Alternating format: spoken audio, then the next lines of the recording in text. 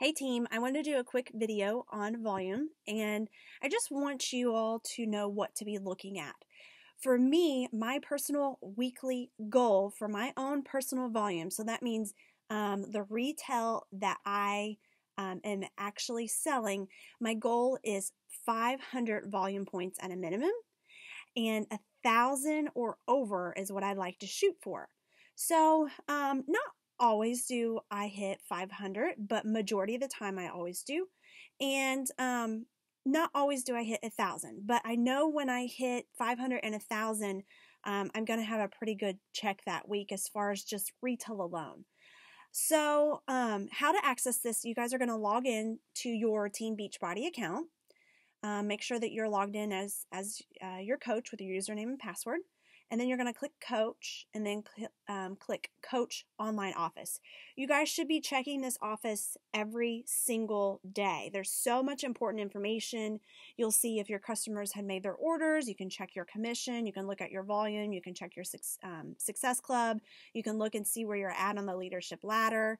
You can check to see what new coaches are in your organization. Even if you aren't actually adding coaches yourself, you're still getting coaches added to your organization on that strong leg because that's being built also by the people all above you. So I always thought that was cool to see how many new coaches I had each day that were being added into my organization too. So to get back on the subject of volume, you will then go to My Business, My Volume, and then you'll see My Volume at the top. There's also carryover volume. I'm not going to get into that on this video, but eventually we'll talk about carryover volume, and I want everybody to look at it and, send me that number of what your carryover is, and I can kind of explain that a little bit better, or I may do a totally separate video on carryover. Okay, so you click My Volume, and then once you go into My Volume, you are going to see Total PV. So Total PV is going to be your sales. So whatever you've sold in retail is converted into these personal volume points. So for example, Shakeology is 90 volume points. The 21-day fix, or actually challenge packs that are in the category of 140 are 105 volume points. I think, I'm trying to think, challenge packs that are in 160 category, like 21-day fixes this current month of September, I think those are, I think it's like 120 volume points. It's something like that. So that just kind of shows you how those points accumulate and why you really want to try to strive to hit that 500. And the cool thing is you're seeing more than just those challenge packs, but you're actually seeing that residual income come from Shakeology. When people renew their Shakeology orders, you're also getting that contributed to volume, which, you're also getting a commission for. So total volume, you can see in this column where I have all my volume. You can see it kind of sporadic.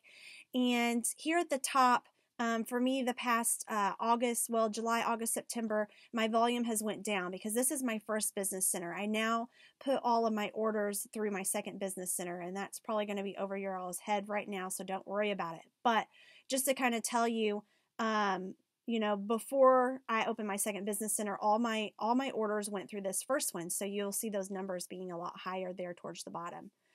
Okay, so now let's look to your far right. So now we know what total PV is, just you guys. That's what you want to strive for, okay? So I wanted to strive to always hit 500, okay? And I knew it was going to be a really, really good commission check if I hit 1,000 or over, okay? So that was really important to me to really try and hit that and make that a goal, a coaching goal of mine. So I really want you guys to start looking at this every single day and really see where you're at the end of the week. And I want to start recognizing people whenever they have that volume of they've hit either 200 or higher, 500 or higher, or of course 1,000 or higher.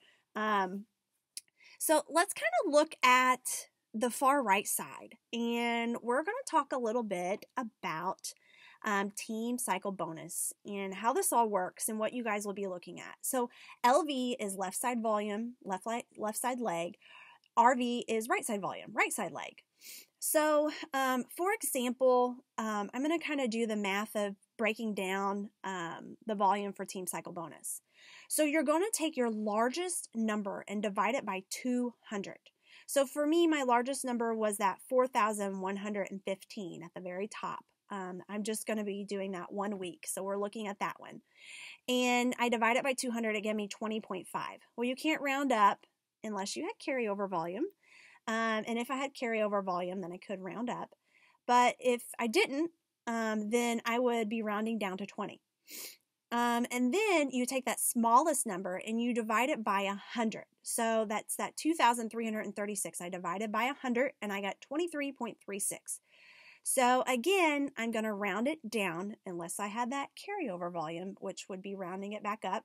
But for these purposes, let's round it down to 23. And what you're going to do is you're going to take the smallest number. So your smallest number is 20 because it has to have a balance. So I can't say, oh, I'm going to cycle 23 times. Well, you don't have a balance of 23 cycles on the other side where we had to divide it by 200. So you're going to take that smallest number being 20. And if you are an Emerald rank coach, because you have to be an Emerald or higher to actually receive Team Cycle Bonus. This is why it's so crucial to get to Emerald as soon as you can, because you don't start accumulating this volume that you're getting until you become Emerald. So you really don't reap the benefits of it. And, you may think, well, I'm not that great at retail, or I don't have a lot of coaches. Well, don't forget you're having a leg being built for you. So if you're higher up in the organization and you have, I don't know, 15, 20 coaches, even just 5 or 3, whatever, then you're also earning their volume to go towards your Team Cycle Bonus. So keep that in mind, guys. Okay, so I would take that 20 and I would take it times, if I was an Emerald coach, I would take it times 14. If I was a Ruby coach, which is a very rare thing, that's why you don't hear me talk about it very often. A Ruby coach is 2 Emeralds, and I think they have 6 coaches total. That's considered Ruby. A Diamond coach is going to be those 2 Emeralds and 8 coaches, 8 active coaches total, and an Emerald on each side. So you would take that times 18.